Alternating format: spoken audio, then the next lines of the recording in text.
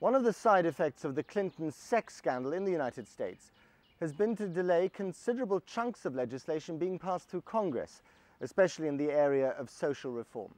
These include new laws designed to combat the vast scale of domestic violence. It's said that in America, a woman is battered by her husband or partner every 15 seconds. Sue Lloyd-Roberts has been to Tennessee in the American South, where the problem of battery is at its worst, but where women have been offered a fresh start. Sometimes it's hard to be a woman.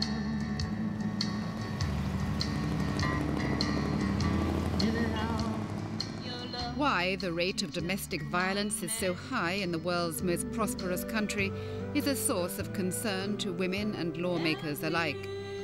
Could it be that the cult of cowboy still prevails, but modern life has left the American male uncertain about when and when not to put the boot in?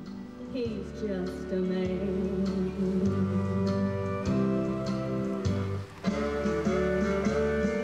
Stand by a man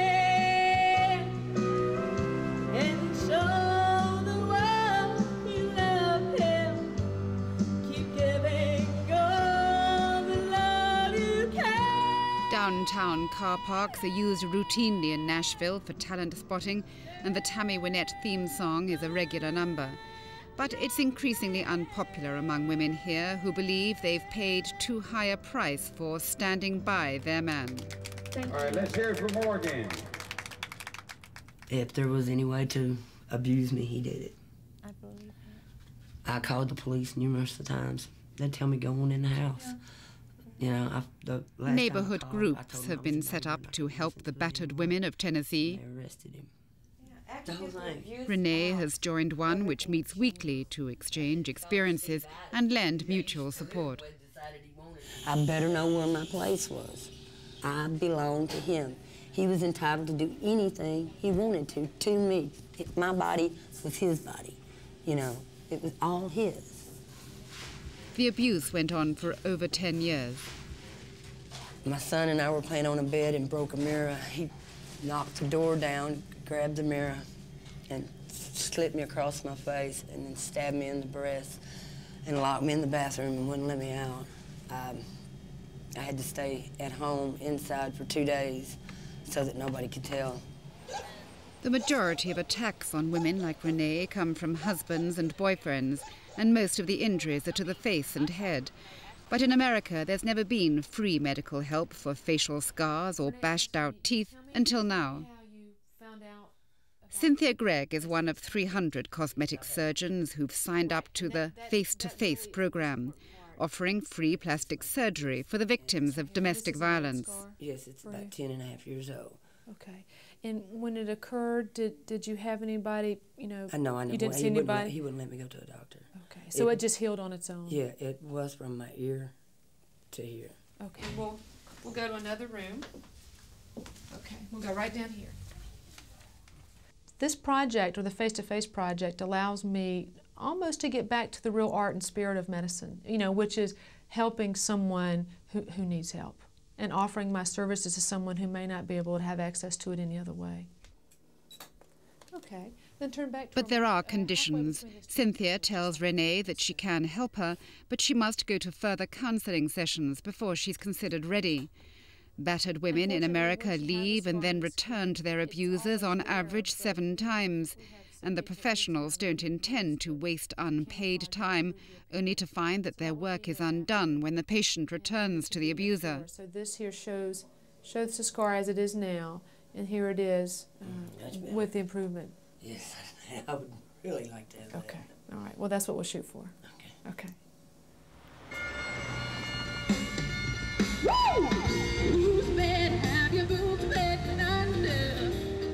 Katie B., who's in the music business, is 3/4 of the way through her facial surgery. She's seen a transformation in herself and in the music she sings. So tell me a bit about the change in music from traditional Stand By Your Man to the kind of lyrics that you Well, what's happening especially with the females in country music, it's gotten from, oh my gosh, my man left me, and honey, come home, and, you know, if whiskey were a woman type lyrics to, see ya, you're out of here. If this is how you're gonna be, goodbye. And a song like Stand By Your Man wouldn't be commissioned today. I don't believe so. In tribute to Tammy, but I don't believe so. I don't think it would be recorded as a new release. It's not just the music that's changing. The face-to-face program has come like a welcome bolt out of the blue for women like Katie, offering a life-changing experience. If you are a survivor of domestic violence and have received permanent injury to the facial area, you may contact the Face-to-Face Project, sponsored by the American Academy of Facial Plastic and Reconstructive Surgery. Together with the National Coalition Against Domestic Violence, the toll-free number is 1-800-842-4546. I heard an ad on the radio about domestic violence, getting your face fixed at no expense, and I nearly ran off the road trying to write the number down because I had to write the number down. And then I thought, as soon as I get home, I'm going to call. I was on my way home. I didn't even make it home. I stopped off at the little mobile gas station that I always got a Diet Coke at and called from the payphone. It had been a college romance. They married when she was 22. He had taken my earlobes like this, attached, well, I had earrings on, and just yanked them straight down to where there was nothing but shreds left. And it was because, according to him, I had the wrong color earrings on, but they matched. They were perfectly matched. I'm not colorblind. The majority of the damage to my face was done when he put me through a windshield. And I was just come off of working a show. They had taken my crew out for drinks because they'd done an unbelievable job. They pulled off a gig that couldn't happen. And I took them all out for drinks, and he thought I was on a date. And literally came up from behind me in the parking lot as we were leaving and grabbed me by the back of my head, pulled my head back, grabbed me by the back of my pants, and said, "No man will ever look at you again," and put me through, face first, the windshield of a pickup in the parking lot, and then pull me back out. Which Dr. Reese says that's where, going in is where the slashes come from, coming back through is where the chunks come out. And that's where the majority of this damage came from, because this was on my chest. I held my hand up.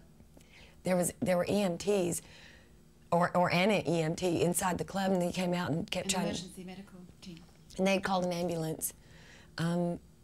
They tried to get me to let my lip go, and I wouldn't, because I knew that I'd picked it up, and I knew it was going to fall back off if I did. This is a song. This is what's called a scratch. That's a. She was only in the relationship for 20 months. It ended 12 years ago. Katie couldn't afford to repair the physical damage, but she has done the counselling. You don't just wake up one day and become a domestic violence victim. You're programmed, you're trained for a very long period of time. That all has to be debriefed out of your mind, and you've got to be retaught again the truth, because the truth to a domestic violence victim is the truth as he has told it to her, not reality. And it looks like we were talking about doing something else. Katie's had 7 operations so far. The man she calls her saviour, Dr. Reese, is offering as many as she needs to repair her looks and her confidence. We might be able to get some improvement in that. Let me just look at that area where we... Now this one we'd have to take out incrementally, do serial excision. You take out a little bit, bring it together, take out more. So this one wouldn't be erased all at one time. Let me get you to look in the mirror. Have you had any trouble with your earlobes? Nope. I remember how mangled they were, and this one's just shredded, basically. So you've not re-pierced your ears, have you? Heck no. Okay. I'm not going to give anybody the opportunity to rip them out again. So the corners of your mouth, here, here. And that one? I don't know if I'm going to do much with that one right now. And a lift? A lift? In the lift? Oh, I thought you were talking about a facelift. I thought lifting this out a little bit, yeah. Maybe a little bit of lift on that area. On the deal. The collagen, okie dokie. We're not going to finish it all in one stage. I know. Okay. And we'll come back and either do the laser or the dermabrasion to smooth it out again.